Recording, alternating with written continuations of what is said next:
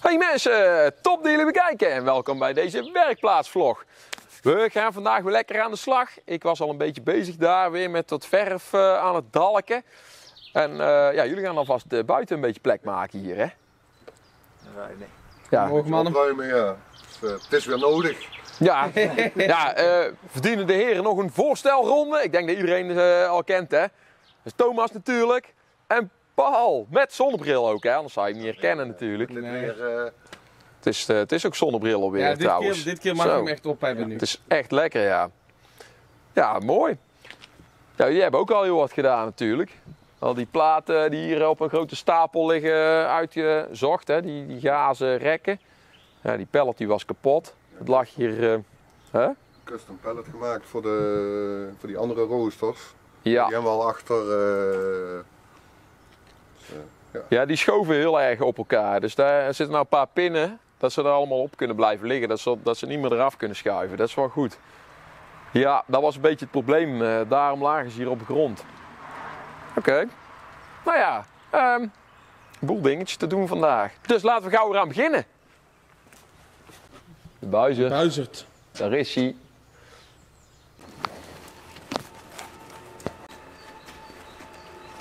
Ja, hier hebben Thomas en ik een plaatje onder op de pallet geschroefd. Een paar buizen erop gelast. En dan kunnen we die er niet meer afschuiven. Ja, dat was laatst nog een keer gebeurd, hè? Ja, net nog. Ja. Dus die gaan we nou even erachter plaatsen. Dan gaan we die andere rooster gaan we ook nog op een pallet leggen. Dan kunnen we daar, want we hebben erachter nog een rooster. Een pallet met roosters. Dan kunnen we dat hier stapelen en dan is er weer een beetje meer orde. Ordnung moest zijn, hè? Luca, weg daar. Ik ga hem naar de achterkant, hè? Kijk.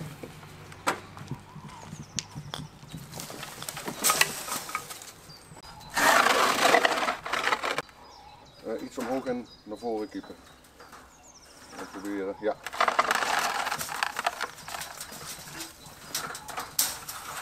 Kijk.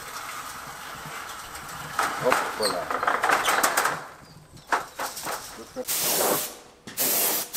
Kunnen mensen zich weer druk maken dat ik niet zo breed aan het spuiten ben. Maar ja, weet je wat het is? Op deze manier heb ik wel de meeste verf op mijn werkstuk. En niet op de vloer en op de muur en op alles.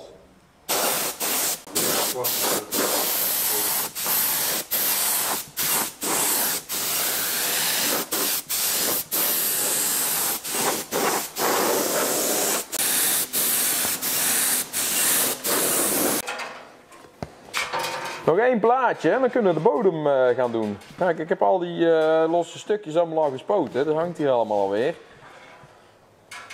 Die nu nog grondverf zijn, die lijstjes, die ringen die er hangen bijvoorbeeld. Dat zijn allemaal dingen die moeten zwart gespoten worden. Die zijn oorspronkelijk zwart, heb ik gezien op foto's. Ik wilde eigenlijk alles gewoon groen spuiten, omdat dat meestal bij lege voertuigen zo is. Maar blijkbaar is bij die luas en die koplampringen en zo zijn allemaal zwart. Ja, oké, mooi.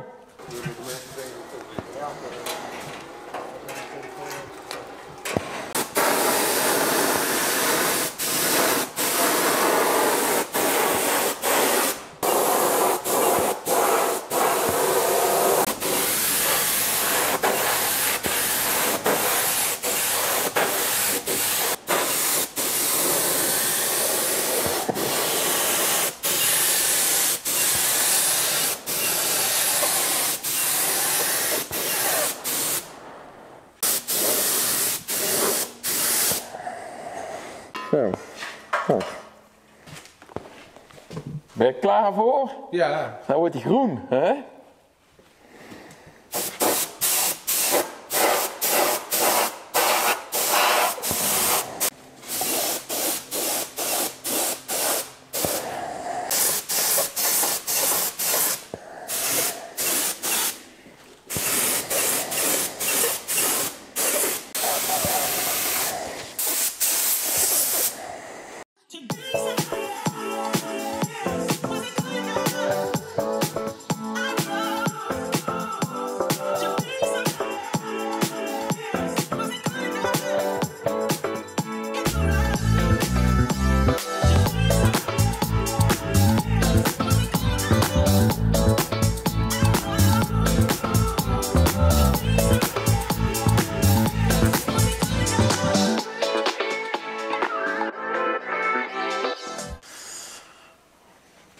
De eerste spuit is leeg. Zullen we hem bijvullen? Daar kan ik meteen iets over vertellen. Want ik zag namelijk in de comments een heleboel kritiek op mijn spuitwerk. En ja, zoals ik dingen spuit is niet precies op de manier zoals ik het ooit geleerd heb, nee. Nou, een van de dingen die ik zag is dat je altijd je verf aan moet mengen in een mengbeker. Nou, dat klopt ook wel. Hè? Als je inderdaad autolak gaat spuiten of zo. Ik heb zelfs van die verflinealen en zo, waar je heel die verhouding allemaal netjes mee kan afmeten en dan roeren en dan in de spuit. Nou is dit niet toevallig het eerste ding wat ik spuit. Ik heb natuurlijk heel lang speedway gereden. Bangers, auto's kapot rijden. Dus dat is gewoon keurig elke keer een nieuwe auto bouwen. Die auto's die moesten ook gespoten worden. Maar dat waren verschillende kleuren. Dat was rood en zwart en geel. En dan moet je elke keer een andere beker hebben. En die beker moet je weer schoonmaken en zo. En dat moest gewoon snel gebeuren. En meestal was er gewoon een avond van tevoren ding onderblaffen met verf. En dan moest je gewoon snel gaan. En niet allemaal liggen te priegelen met dingen en zo. Met bekertjes die je niet hebt. Dus, hoe meng ik de verf? Ik zal het laten zien. Ik begin met tinner. Sowieso. Een beetje tinner erin. Zo. Hopsa. Scheutje. Waarom doe ik dat? Dat is zodat er in de verfspuit tinner zit. En geen verf. Want als ik namelijk eerst die dikke verf erin giet, dan zit hier een klont van die dikke verf onderin en dat werkt niet. Dat begint allemaal eruit te pruttelen. Daarom eerst een beetje tinner. Dan pakken we de verf. Die erbij. Hupsa. Zo. Pak ik mijn gerecycled roerstokje, dat ik ook al gebruikt heb voor de grondverf, zie je wel. Poets ik gewoon af. Zo, roeren.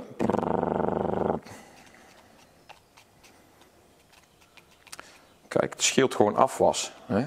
Geen beker die we ook nog moeten afpoetsen of weg moeten gooien. En het probleem van die bekers is, die zijn natuurlijk niet, die kosten niet de wereld.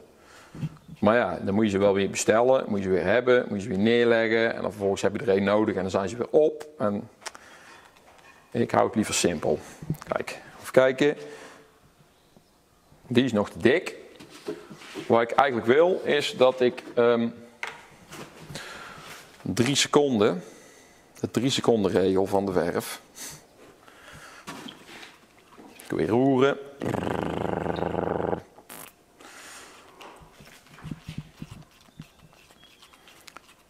Pak het roerstokje eruit en dan tel ik. Nou is hij zelfs een beetje aan de dunne kant nog. 21, 22, 3. Ja, zie je? Je ziet eigenlijk een straaltje verf eraf lopen. En dan op het moment dat hij begint te druppen. Nou, je moet het staafje eruit pakken. Beginnen te tellen. En dan als hij ongeveer 3 seconden stroomt en dan begint te druppen. Dan is hij ongeveer goed om te spuiten. Ik spuit met een nozzel van 1,4 mm. Dat is best wel dun. Ik zag namelijk ook al reacties die zeiden, ja, er zitten allemaal klontjes in de verf en dat is helemaal niet goed. En die verf die is, die moet je door een zeefje gieten. Dat was met grondverf. Eigenlijk moet je dan een andere nozzel gebruiken, een grolvere. Dan kun je namelijk de verf wat dikker houden. En die grondverf probeer ik eigenlijk zo dik mogelijk te houden. En is hij eigenlijk net iets te dik om te spuiten. Maar dan kan ik hem wel dikker erop zetten. Maar dan heb je wel het nadeel dat die verf zo'n beetje zo een beetje met van de geproest eruit komt. Dus dan krijg je inderdaad ook als je velletjes en zo in je verf hebt, een vuil. Maar er zit een zeefje in de spuit. Dus dat is niet omdat er verontreiniging in de nozzel zit. Maar dat is dus echt puur omdat die verf eigenlijk wat te dik is. Eigenlijk moet ik gewoon even een dikkere nozzel voor het ding bestellen. Dat zou veel beter zijn. Dan kun je namelijk ook gewoon van die verf bijna onverdund spuiten. Dat is sowieso beter, want sommige verf mag je niet verdunnen. Deze mag je dus niet verdunnen eigenlijk. Maar ja, dan moet je alles onderkwasten. En dat is niet om te doen. Of je moet dus die grotere nozzel hebben, die ik niet heb. Deze die mag je wel verdunnen, overigens. Staat erop. Maar natuurlijk wel weer met de officiële verdunner. heb ik hier ook een universele verdunner. Of officiële verdunner. Nee, dit is de officiële. Dus dat werkt toch. Het zit erop, het is goed gespreid. Ik denk dat het prima is. Het zal er niet afvallen. Moet ik verder nog iets vertellen? Oh ja, wat ik ook altijd doe met spuiten is... Kijk, je hebt verschillende verstelmogelijkheden op de verfspuit zitten. Normaal gesproken stel je hier natuurlijk de hoeveelheid mee in. Dus hiermee regel je eigenlijk hoe ver dat de naald naar achter beweegt als je hem indrukt hier. Hè. Daar zou je normaal eigenlijk de hoeveelheid mee af moeten stellen. Doe ik niet. Ik hou die helemaal naar buiten. En dan kan ik hem, kan ik gewoon met de hendel kan ik regelen hoeveel verf dat ik eigenlijk wil hebben. Ik heb ooit nog geairbrushed en daar was daar gewoon ook zo mee. Dus dat is, kijk, ik zal het laten zien. Ik zet even geen masker op. Let op. Kijk, als ik nu, ik knijp de pistool in. Kijk, zie je wat er gebeurt? Er komt nog helemaal niks uit. Pas als ik hem iets verder naar achteren doe. Dan moet trouwens eerst even de tinner eruit trouwens. Zo, kijk. Hier. En nou komt er heel weinig uit, zie je? Dus dan kun je echt zelf gewoon de hoeveelheid mee doseren. En dat vind ik dan weer handig, omdat ik heel veel spuit met deze knop helemaal dicht. Nou, wat doet deze knop? Die regelt de breedte van de straal. Kijk, er zit hiervoor, zie je bij de nozzel, zit hier aan de zijkant zitten nog van die blazertjes eigenlijk. En die bedien je met deze. Daar komt lucht uit. Nou, wat doet die lucht? Hier komt de straal verf uit. Die lucht spuit er zo aan de zijkant tegenaan. En die maakt die straal eigenlijk breed. Dus hiermee kan je de breedte instellen. Kijk, kan ik ook laten zien. Ik zal hem, nou heb ik hem dicht staan, let op. Hier, zie je? Nou, let op. Nou zet ik hem open. Hier. Zie je? En nou krijg ik een veel bredere straal. Nou heb ik die over het algemeen best veel dicht staan. Dat is voor die kleine dingen vind ik dat heel makkelijk. Omdat ik dan een hele mooie gerichte straal krijg. Kan ik mooi die randjes doen. En dan heb ik weinig verf die ik er langs afspuit. Want dat is gewoon zonde. Ik bedoel, ik ben natuurlijk wel een beetje gierig. Dus ik heb het liefst dat al verf op mijn werkstuk komt. En niet overal op de grond, net hier. Dat is gewoon jammer natuurlijk. Hè. Dat willen we zo min mogelijk hebben. Een ander groot voordeel is... doordat je hier natuurlijk heel veel hoekjes en kantjes hebt... waar je eigenlijk moeilijk tussen kan... dan draai ik deze helemaal dicht... en dan kan ik echt gewoon zo er tussendoor spuiten... en dan kan ik precies daarachter alles spuiten... en die randjes ook mee. Dus dat vind ik handig. Ander groot voordeel is... wat ik net al liet zien... normaal hou jij je verfspuit ongeveer... ja, ik weet niet wat officieel is... 20 centimeter van hetgeen je wil spuiten, denk ik. Maar in sommige...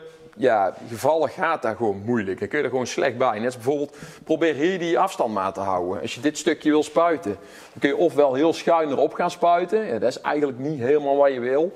Of je moet hier langs, maar dan haal je die afstand eigenlijk ook weer niet goed. Dus dan is het handig om die straal gewoon heel erg dicht te zetten. Dat je een hele rechte straal krijgt. Op die manier spoot ik zelfs de binnenkant van die auto's voor de Speedway. Gewoon door het raam. Bleef gewoon buiten de auto staan en dan spoot ik gewoon aan de andere kant de deur. Gewoon omdat dat gewoon rechte straal is. Nou, dan kan je gewoon heel gericht mee spuiten. Ik denk zelfs als ik hier ga staan, dat ik dat gewoon kan spuiten zo. Hier. Nou wil je dat natuurlijk niet, want je wil er liever dichter op staan. Want je zag het wel, het begint wat te stoffen. Dan verlies je gewoon veel verf. Dus dat is zonde. Oké. Dat is zoals ik het doe. En dat is vooral niet precies de manier. Maar het werkt wel voor mij. En ik heb heel veel dingen al gespoten. En dit vind ik de makkelijkste manier. Geen verflinealen. Geen verfmengbekers. Geen speciale doekjes om alles te ontvetten. Wat ik doe is heel boerenboterhammen. Ik vul eerst de spuit met tinner. En dan spuit ik gewoon alles eigenlijk nat. Wat ik wil spuiten. Dan pak ik een doek. Dan neem ik de tinner af met het vet. Dus wat er nog op zat. Dan kunnen we gelijk gaan spuiten. Mijn speedway-auto deed ik eerst nog met een bezem het zand eraf vegen. En daarna met tinner de auto afwassen. Dus op die manier. Ja, oké. Ik zet mijn masker weer op en doe gauw de rest. Wat dacht je daarvan?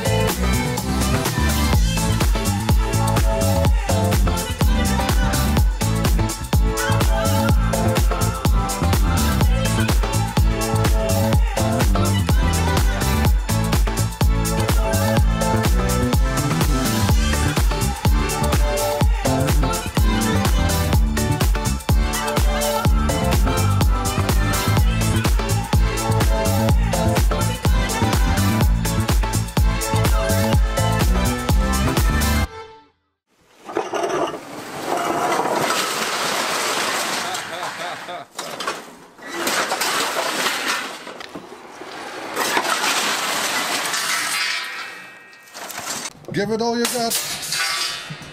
Helemaal plat op de grond leggen. De vork op de grond leggen, ja. Ja, ik zie niet welke kant er mijn wielen op staan. Dat zie je op de display. Het knopje ja. vooruit. Oh ja, ja. Ja? Ja.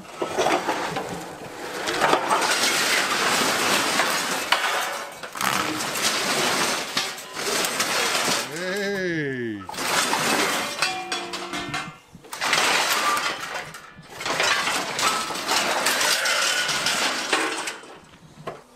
Dan moeten we het even met het handje eraf halen, denk ik.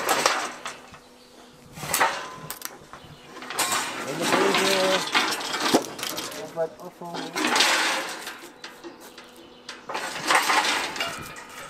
Ja. Goed genoeg, denk ik. Dan gaat het laten zien hoe dat je het op de Duitse manier doet, hè? Oh.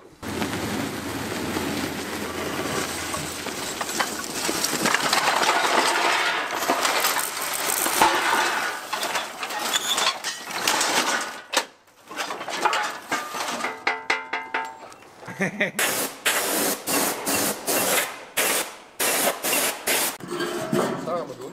Die, ondanks dat hij zo klein is.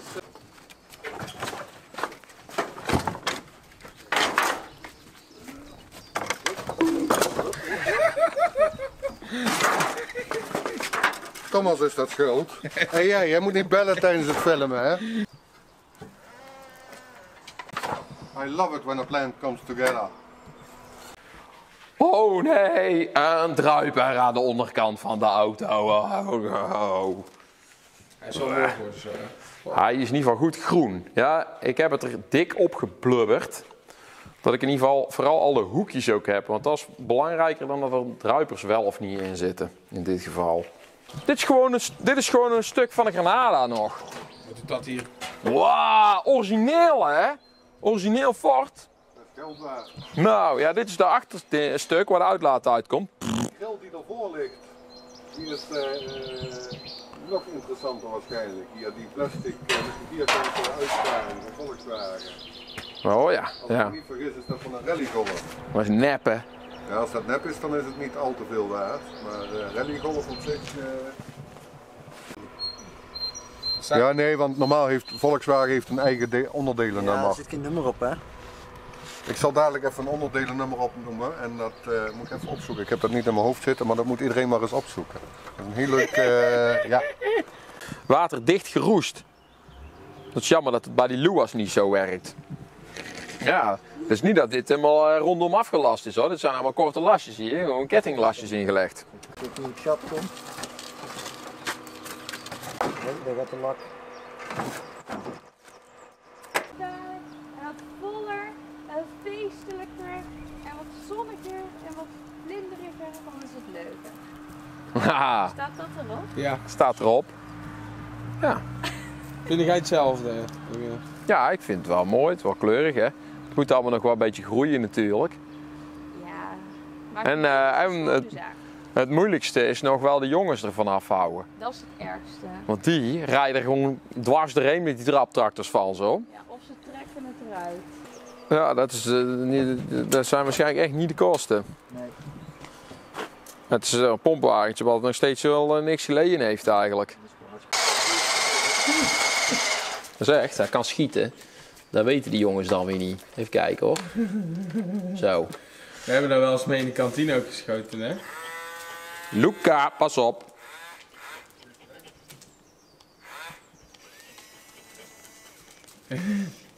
Reverse. Oh zo. Luca, move.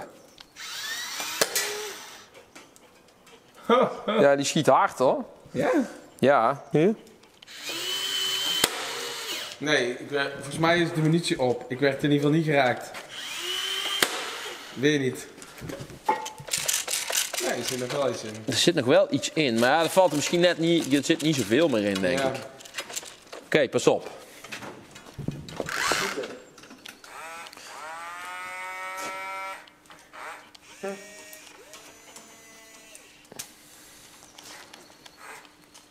Staat hij nou op mij? Ik denk het wel.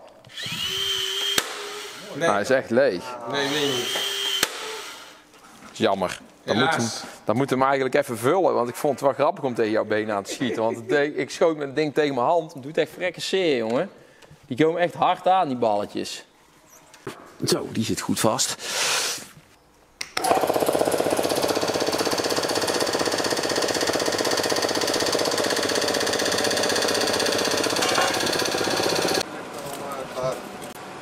Stukjes luas. Ja. Maar hij doet het gewoon nog. Nou is hij nog vies, hè? Hehe.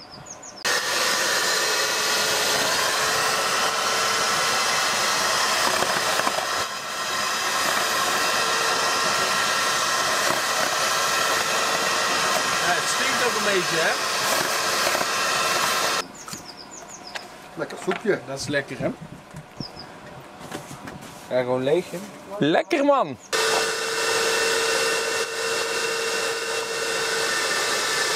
Ja, ik ga even benzine opzuigen. Laten we dat maar niet doen. Zonde, ik ben veel te blij met die stofzuigen. Kom maar. Blazen. Ja, dan blaast hij er water uit. Ja, hij dicht hem volgens mij niet af, maar waarschijnlijk is die motor ook gewoon gesealed. Oh kijk, dat zit al voller als net. Maar ja, Plantje ook erbij. Dit is jouw vermicelli. Is Ja, vermicelli erbij, een beetje groente, een paar balletjes. wel en, goed gelukt. lekker Even soepje. koken. Ja, dankjewel.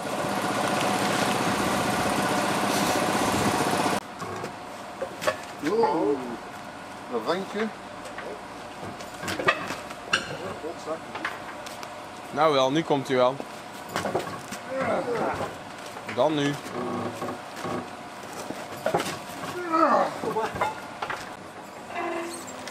Een goede manier.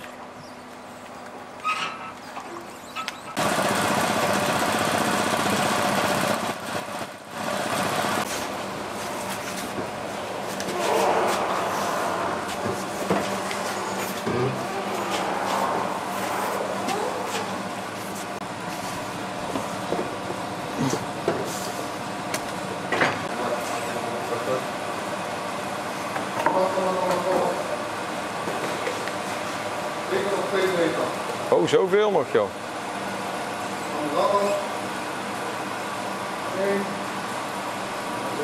Zo.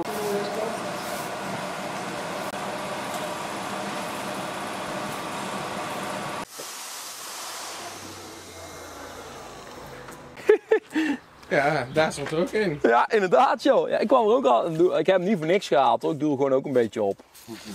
Zo. Over de show. Ja.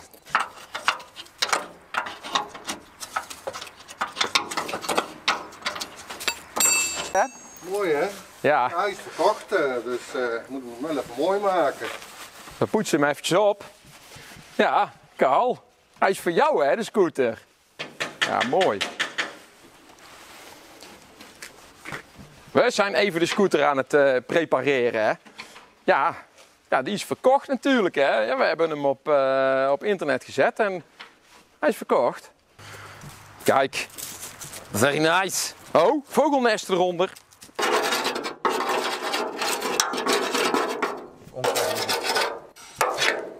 Die lui lak.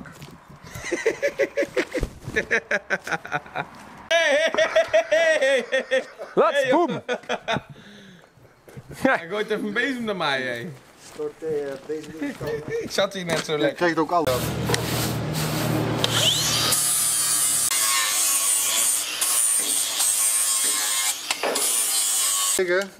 Ja, dat is niet echt fraai gemaakt of zo. Want dat is voor hekwerk of voor houtconstructies. Ja. Ja, voor de slotbouten. Toestel. Ook weer erbij. Pas op, jongen. Net op tijd. Dan rij ik daar naartoe, denk ik. Ja, stegen. Hij heeft in het leger gezeten natuurlijk. Oh, ja. Stond heel dagen van die rups te slepen. Rechts, blokken wisselen. Ja. Mustang. Mag 1, denk ik. Die remt wel speciaal af. Ja. Zag je dat? Ja, Die wist dat jij ging filmen. ik denk het ook. Hey, ze komen de platen halen.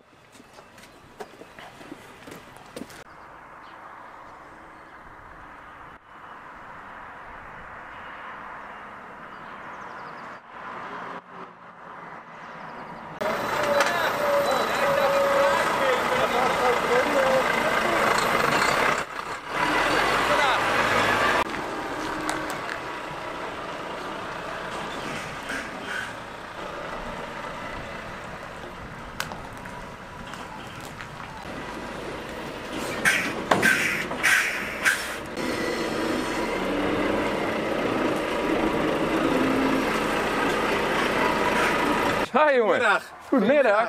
Ja, lekker weertje. Zo, jij brengt goed weer mee, ja. Zeker. Ja, je komt de platen weer halen. Ja. Ja, we hebben er veel plezier van gehad. Maar nou is het ook wel goed dat ze weer Nou ben je blij opgehaald dat ze worden. weer weggaan? Ja, het zijn behoorlijke stapels. Nou, ze mogen ook blijven, maar dan leg ik ze op een betere plek neer. Ik zal niet blij mee zijn. Zo, ja, het zijn fijne platen hoor. Dan zie je die grote arm daar. Ja, die is groot hè? Ja, Met een hele grote knijper. en die ook. Oh, appelkaas. Ja, dat had ik bedacht.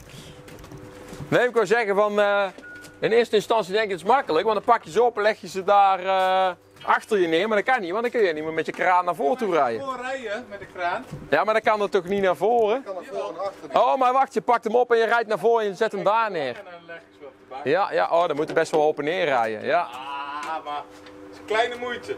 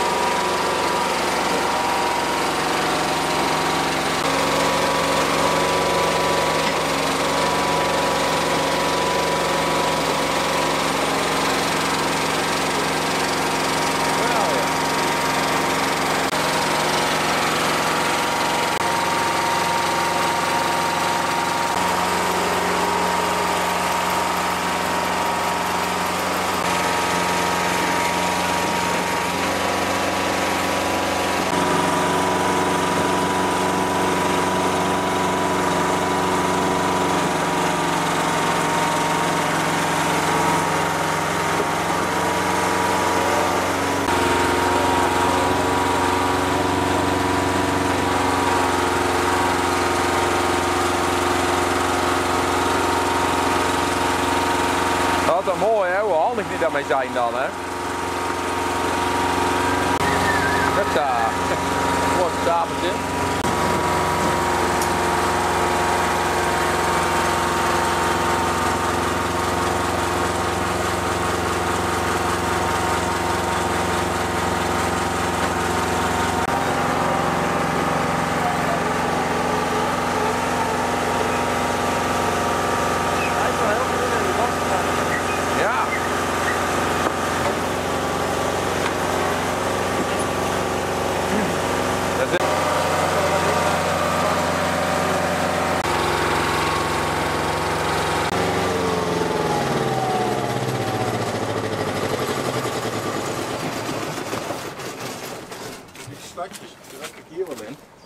Waarom?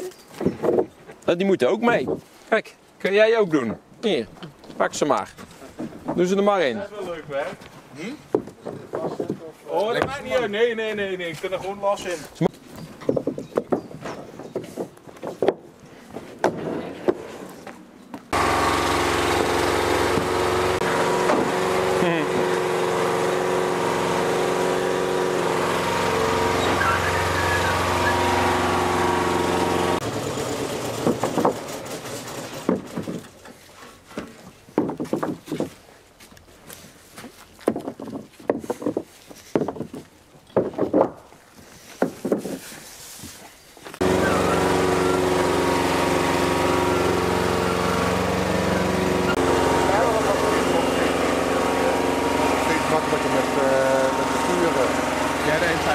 Een heel stapel platen. Oh ja, ik wou zeggen van die slotjes toch niet? Ik denk in het bos rijden, nee. Echt wel weer een mooie truc. Ja. Een lichtblauwe Volvo is altijd mooi.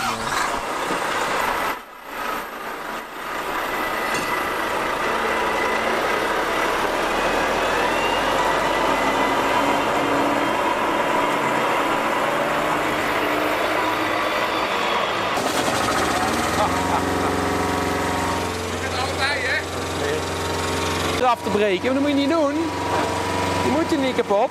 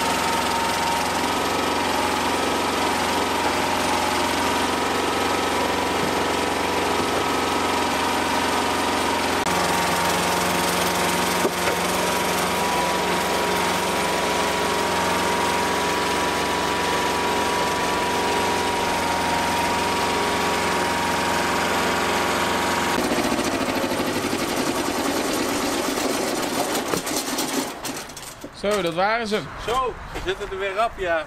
Zo, kijk hier die stapels, joh. Mooi hoor. Mooi vraagje zo, toch? Ja. Waar kon jij zo goed neerleggen? Vond ik. Ja? Ja, ik vond van wel. Oh, kijk. Echt zo mooi op zijn plek leggen zo. Oh, ik doe mijn best. Mooi Ja, man. dagelijks werken, hè? Ja, Dus, ja, daar hadden wij het al over, ja. dus, Mooi wel, hè? Ja, zeker, zeker. Vooral met mooi weer. Ja, met weer als dit is lekker, ja. Ja. Ja. Ja, Ik zal dit is even de allemaal- klem even iets kleiner maken. Iets korter maken. Ja. Ik zal even de sleutel pakken.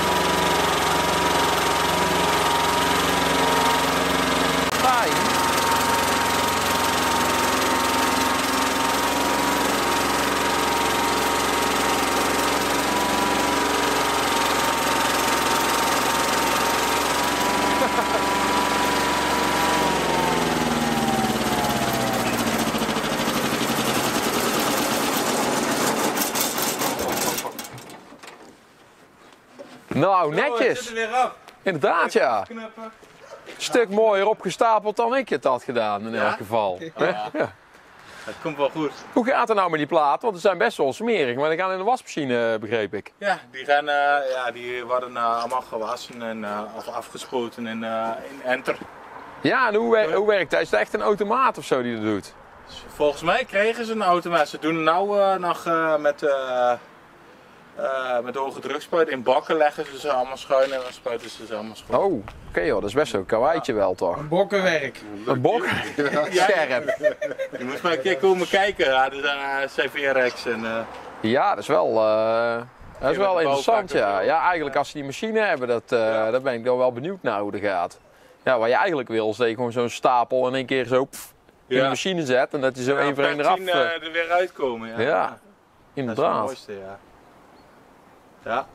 Maar je hebt ze wel goed gebruikt. Ze zijn goed smerig. Zo, ja, nou, inderdaad. Tank eroverheen gegaan. Ook nog zelfs, ja. Ze hebben Leven nut ze heel? wel... ja, zeker. Ja hoor. Mooi. Ja, je ziet er wel wat een paar beschadigingjes op en zo, maar goed.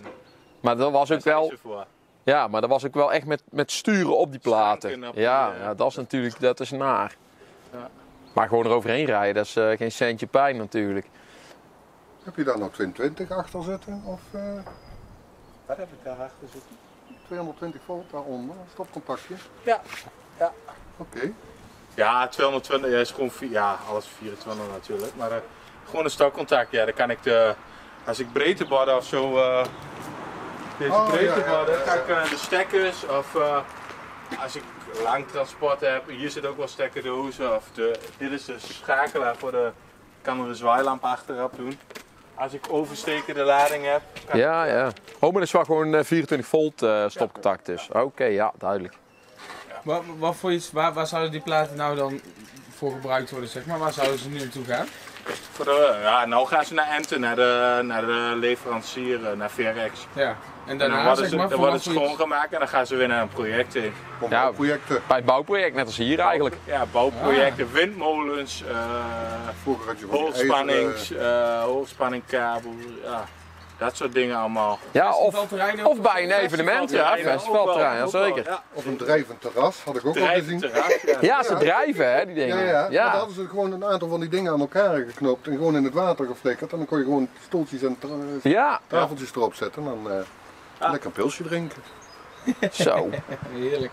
Maar dat klinkt ook goed. Want we hebben nog werk te doen. Ja, wij moeten nog wat doen, ja. Inderdaad, ja. Dus daar gaan we zo eens mee verder. Ik ga hem nog even spanmannen eromheen doen en dan gaan we richting Enter. Kijk, ja, super. Hey, ja, hartstikke bedankt. Ja. En we zwaaien jou dadelijk even uit.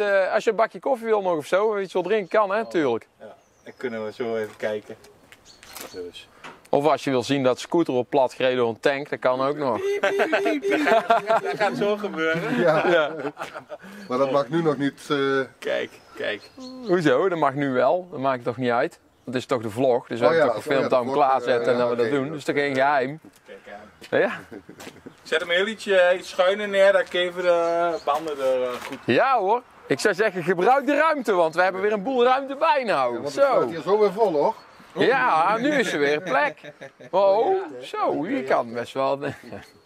Nee, die container nog weg. Deze Hier is rommeltjes wel nog weg. plek voor een tank hoor. Dat staat er al een, ja? Ja. Ja, daar hangt hij. Jammer joh. Je hebt alweer zo'n Russisch...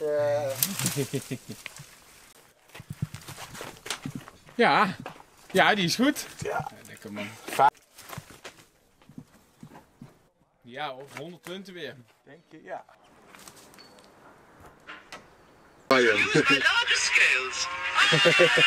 Nee, de quest voor de Holy Grail, hè? Nee, dat is Holy Grail. Oh. Dat is net zijn pa hè, die stond ook toen in het bos. Ga weg. Ga je weg? Ja.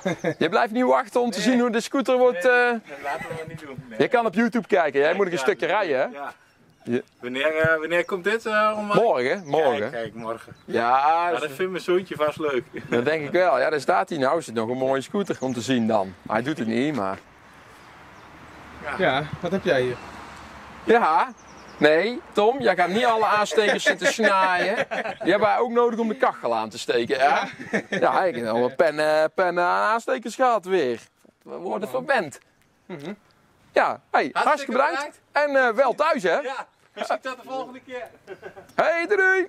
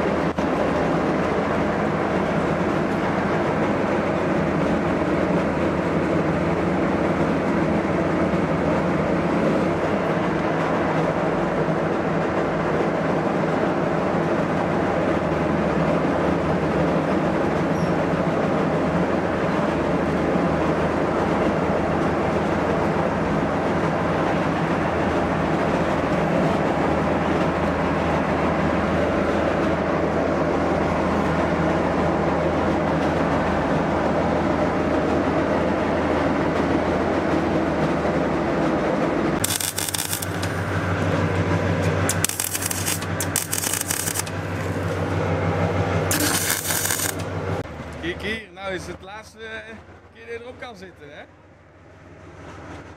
Zit een beetje als een chopper, zit je een beetje Ja, zo. een beetje zo, hè?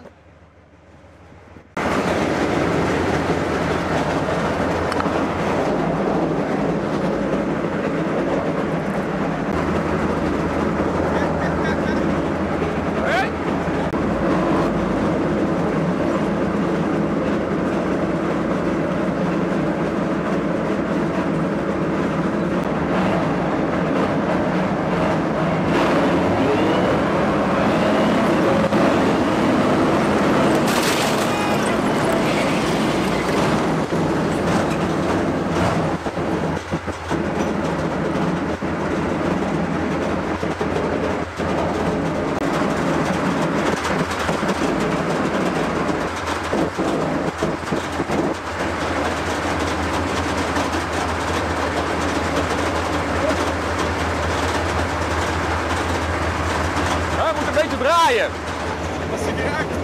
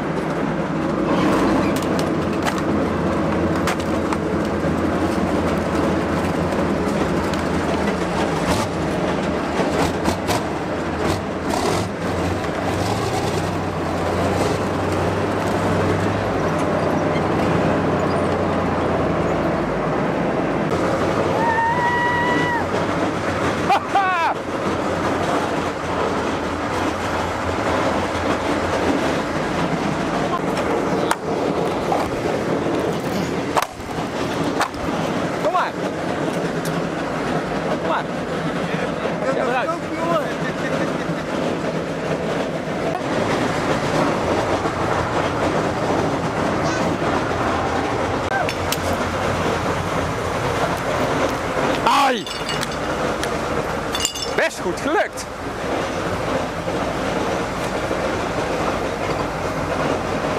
Pas op hoor.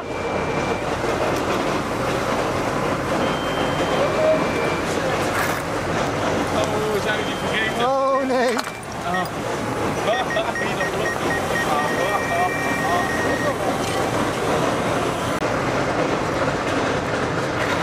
Oh, hoekje sleutelen. Een adersleutel. Jongens. Carl, this was very satisfying. Great success.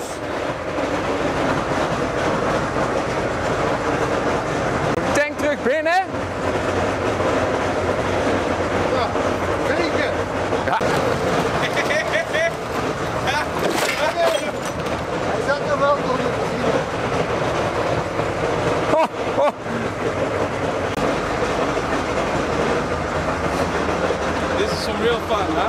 Now, well, I liked it. Very nice. Kom, net even de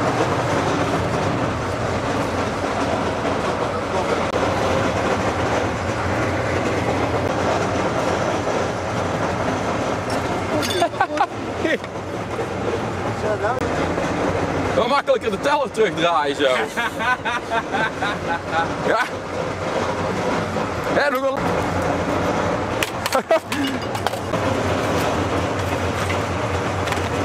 Oh jee.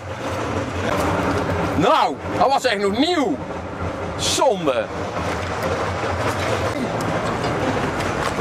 Hé, hey, kijk nou. Dat is makkelijk zo, die cilinder. Even positie wisselen. Hij is een beetje kort. Gewoon.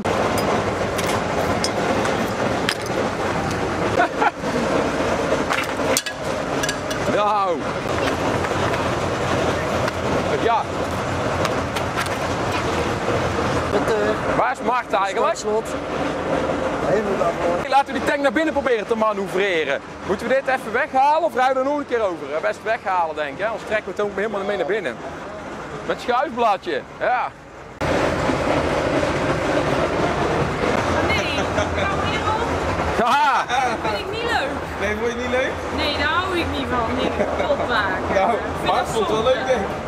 Wat vond je ervan, Mart? Nee, Mart hè? vindt het ook zonde. Ja, precies. Mij zo. Ja, het ruimt wel op. Nou, wat vegen.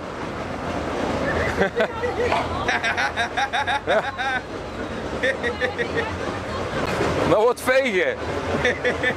Maar dit gaat wel vlot zo.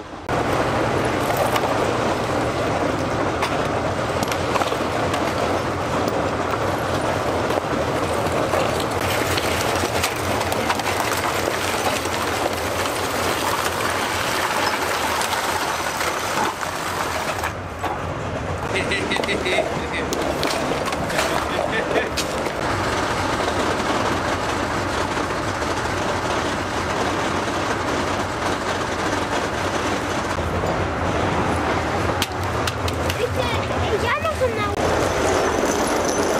Deze heeft het overleefd.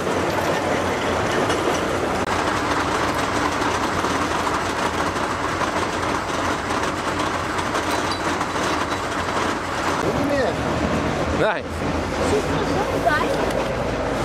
We hebben even een sortering gedaan. De plastic hebben we naar daar. Alleen, beter had ik gewoon het ijzer eruit gepakt. Dat was sneller klaar, denk ik. Het is voornamelijk plastic.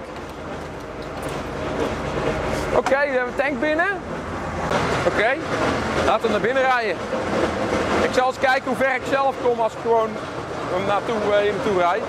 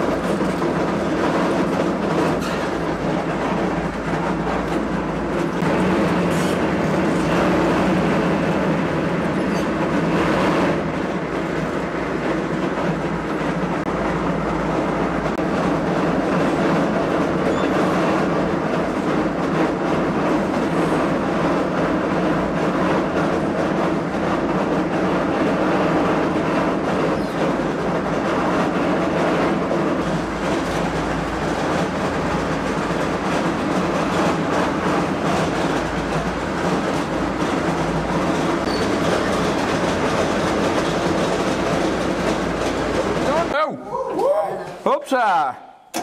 Awesome! Hey, that's about it! Hè? Kijk, je kunt natuurlijk een dagje naar een pretpark gaan of je kunt Patreon worden en Milo een dagje komen helpen en dan krijg je zoiets voor te Ja, we moesten wel draaien nu daar. Ging ook niet anders. We moeten eigenlijk een keer een stukje grond bij hebben daar. Dan kunnen we tenminste gewoon rechterin rijden. Rij daar op en dan breekt die oren af. Ja, goed gelukt.